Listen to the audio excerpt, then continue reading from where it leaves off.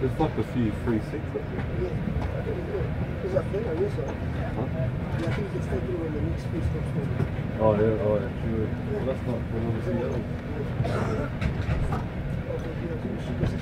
When's the next stop?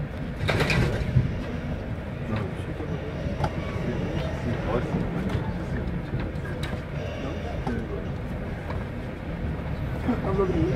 Huh? Should we get some drinks? Yes, sir. Where? Down there, look.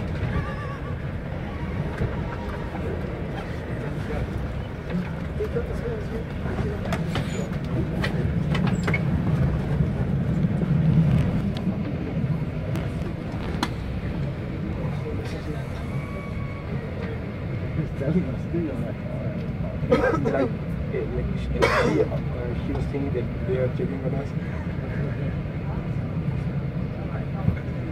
She was seeing all of them, like they are all friends, and she all looking at me. And we also ask that you be mindful of the gap between the train and the platform when alighting.